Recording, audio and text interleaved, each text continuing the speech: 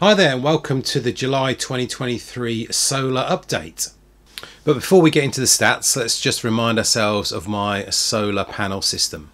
So 14 Jinko 390 watt panels, totaling 5.4 kilowatts, 10 on the south and 4 on the east, and a Solar Edge 4 kilowatt inverter. So that's the solar side. On the battery side, we've got the 3 kilowatt AC inverter and the 8 kilowatt Gen 1 Give Energy battery. And then of course I've got a few extra bits and bobs such as the MyEnergi Eddi heating the hot water, the Harvey and the hub, and the Hypervolt EV charger. Right, so here we are, month of July. Not a great month, not as good as June. Was expecting a lot more out of July, but as you all know, the weather in the UK for July has been pretty terrible. Lots and lots of rain. Great for the garden, but not great for solar panel production. So this is the full month, 31 days in July, and the full month was 676.26 kilowatt hours. If we divide that by 31, then the average is 21.81 kilowatt hours per day. So we had a really weird good day there. Look, on the 7th we had a 36, but that was the only one over 35 or even over 30 of the whole month. The next sort of closest one was on the 26th, which was 29, and obviously the lowest 14th at 7 and 10 and 11 at the end of the month. So not a great month at all, really. So how does that compare to previous years? Well, I've only ever had one July before, and that was last year in 2022 when I got 785. You can see those kind of 3 months all capped out, 783 and August 783 and 785 in July, whereas the July we just had 676. So a fair chunk missing. I would say kind of 4 or 5 days really missing. We would have needed extra to kind of bump that up. Obviously, you know about last month, June was my best month ever at 835, and June was really good. It's just unfortunate that the July is not so good this year. We'll have to see what August brings. Hopefully, as you see the bottom there, we've started August on the first few days. I'm just hoping that August is going to sort of come back and level up with last year's before that dreaded drop, that big kind of drop in September and October. So August is the kind of last really good month. So how did we use all of the solar power that we generated? Well, this is the Hypervolt for the EV charger, and in July we used a little bit less, 71 kilowatt hours. Most of this was through solar. We did go on holiday for 12 days in July, so that's probably why that's a lot lower than the 172 that was used in June, which came from all solar, again mainly into my car and my wife's car at the weekend when she's not at work. So 71 kilowatt hours was used in July in the cars.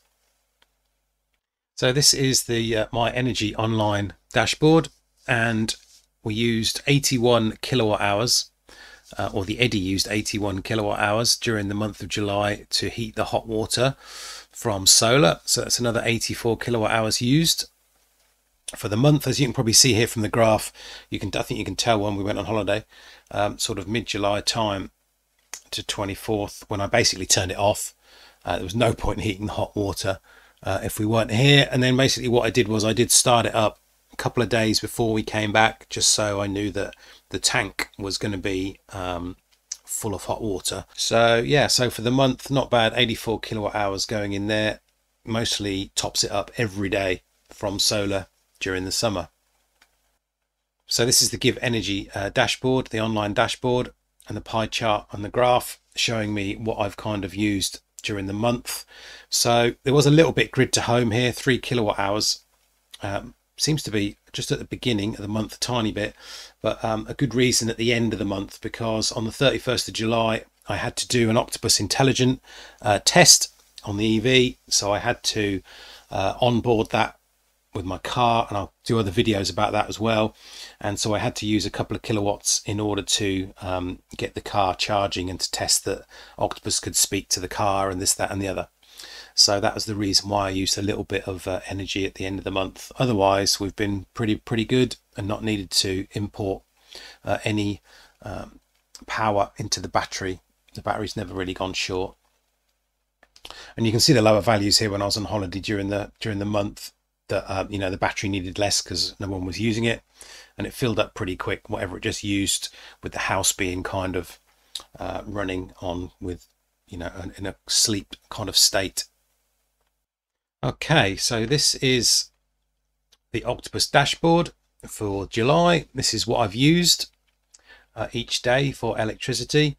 As you can see there, I haven't really used a lot. I mean, these values are very small, 0.4 kilowatt hour, really just where the battery is kind of ramping up and down and things like that. The first day I used 1 kilowatt hour for some reason, but the last day, as I've spoke about, used 1.7 there due to running a test on Octopus Intelligent, charging my car. Otherwise, it's been very low use during the month. So 1st of July to the 31st of July, 10 kilowatt hours was imported from the grid in total. And now for export, you can probably see the higher values there when we exported when we weren't around, whereas other days were quite low. I mean, the best day for export, probably 19 kilowatt hours, 19 kilowatt hours. So we did export quite a lot during that period when we were away. And I think you can tell when we kind of came back.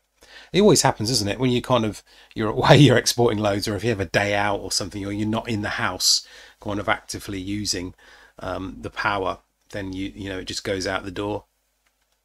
Although we're still only getting 4.1 pence for it at the moment, although I have now applied for Scottish Power at 12 pence. So just got to see if I get accepted on that and how long it actually takes to get accepted.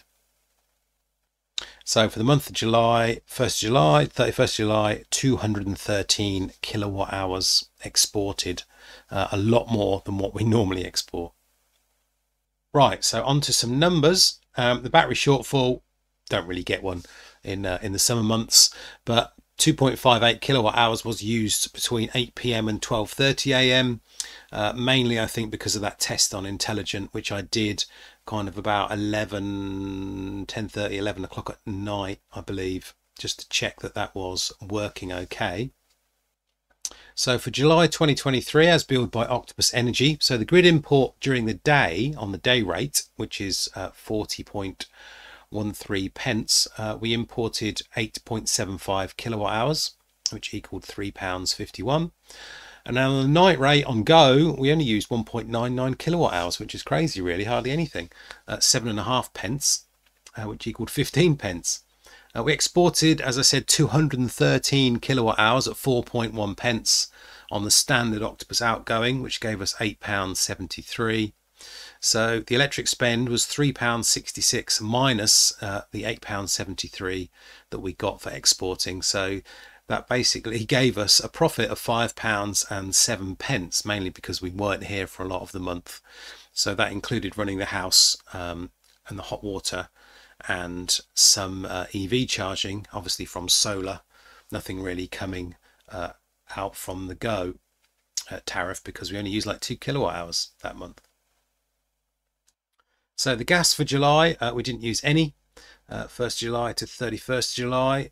Nice to know that the actual gas price has come down now from the beginning of July. It was on about 10 pence and now it's 7.4 pence per kilowatt hour.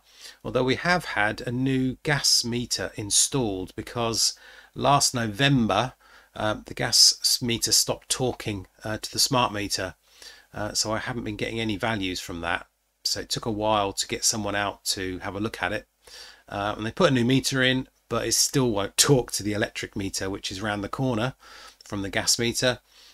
So I need to chase that up again and see if somebody can come out and probably put on a booster or something like that. I believe there is such a thing, a dual band kind of booster, so that it might start talking to the electric meter sometime soon.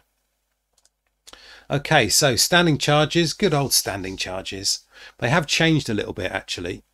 The gas is 27.47 pence a day, times 31 days is £8.52, and the electric 37.65 a day by 31 days is 11.67.